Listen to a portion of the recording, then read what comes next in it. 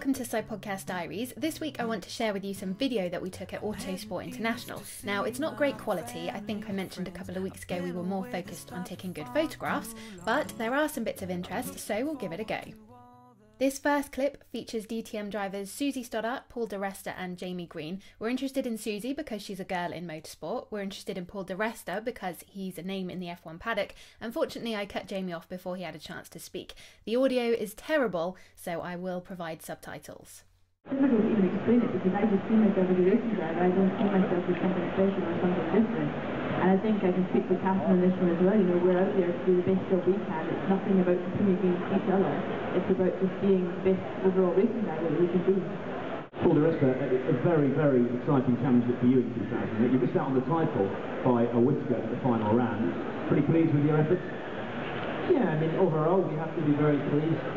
You know, it's very disappointing, to be fair, at the end of the year.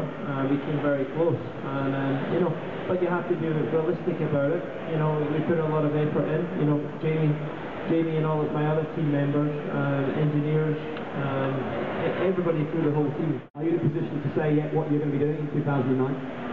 No, I mean, I'm not entirely. We're not entirely sorting for the 2009. But you know, we're very close. Being part of the Mercedes McLaren group, you know, it's always good opportunities. Of course, there was only one driver I was interested in seeing, and what do you know, the video camera accidentally switched itself on.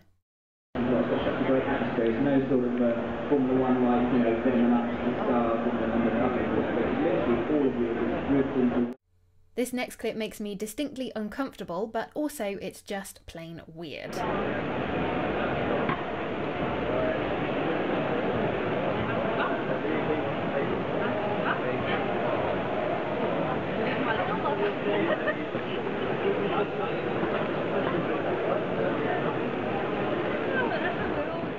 There was quite a crowd watching, but I'm not sure they were appreciative of the artistic form. One person said, "Why doesn't he just get a brush?"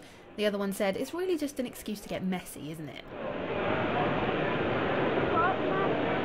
Another clip of the same guy, only this time he's using a remote control car. Now, I wouldn't call myself an art expert, but I really don't think that's working.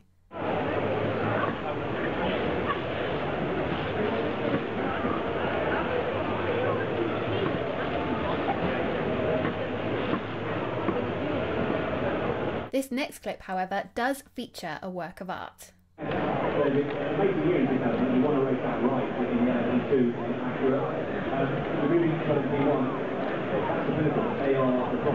only have one more clip for you. The picture quality isn't great. I think the lights at Autosport sent the camera a bit screwy. All I can say is, how much do I want to be that girl? From what I understand, they're not going to